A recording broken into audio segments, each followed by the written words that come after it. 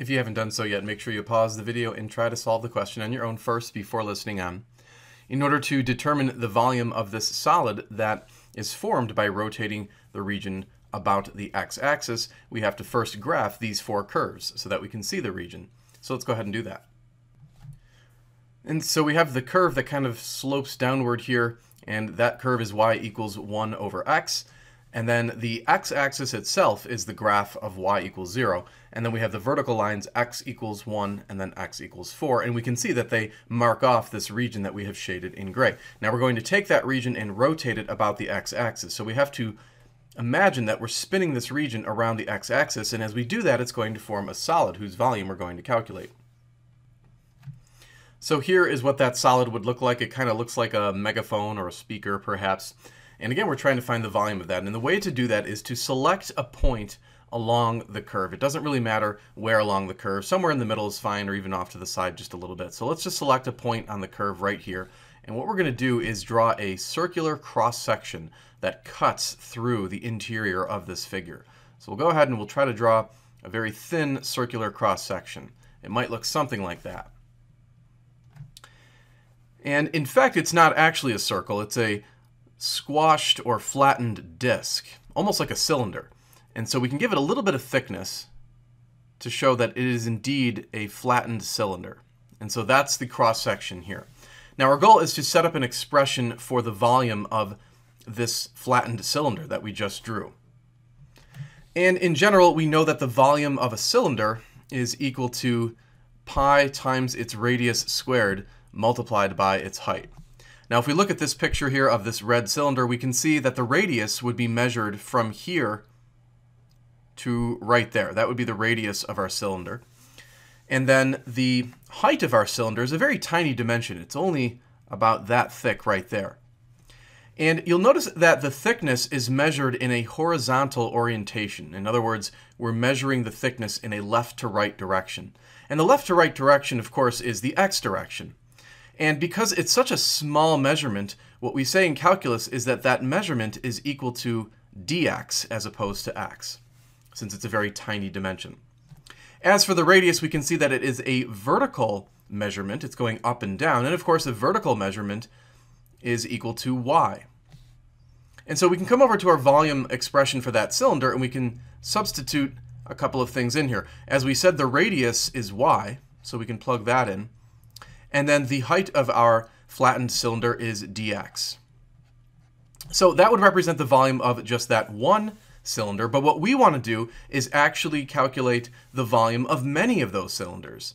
And so we could draw, technically, an infinite number of them. We could draw one here, and then another one here, and so on. And then what we would do is calculate the individual volumes of those disks, add them together, and that would give us the volume of our actual solid structure that we're trying to determine the volume of. That's a little bit tedious, of course, to calculate the volume of an infinite number of cylinders. And so what we do is we integrate across the entire length of the curve. Now, the curve begins at x equals 1 and then finishes at x equals 4. So we're going to integrate from x equals 1 to x equals 4. And that will accomplish the goal of determining the volume of all of those cylindrical disks that we could have drawn. Now, coming back over here, we can see that we have y, and then we're integrating with respect to x. That is basically an inconsistency. We don't want to have y integrating with respect to x. So what we can do is replace y with its function in terms of x. So we know that y is equal to 1 over x. So we can come in here and substitute in 1 over x for that y, and then still integrate with respect to x. So now we have a consistency of variables, and we're able to evaluate the expression. And before we can do that, we can simplify the expression just a little bit. We have 1 over x squared, which is equivalent to 1 over x multiplied by 1 over x. And when we multiply these fractions, we would multiply the numerators to get 1, and then multiply the denominators to get x squared. In addition, pi, being a constant, can be removed outside of the integral. And then, in order to integrate 1 over x squared, it's a good idea to bring the variable up to the numerator. Now, when we change the variable to the other side of a fraction, we have to negate its exponent. And so this expression becomes x raised to the negative 2 dx. And then, of course, we can now integrate. So when we integrate, we're going to add 1 to the exponent. That's going to give us x to the negative 1. And then we divide by that new exponent, which is negative 1. And then we're evaluating this from 1 to 4. We could then clean it up just a little bit. Pi divided by negative 1 would be negative pi.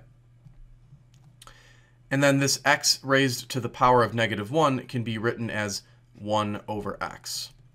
That's the same rule as before. We're basically switching the x to the denominator, and when we do that, we're going to change that negative 1 exponent to a positive 1.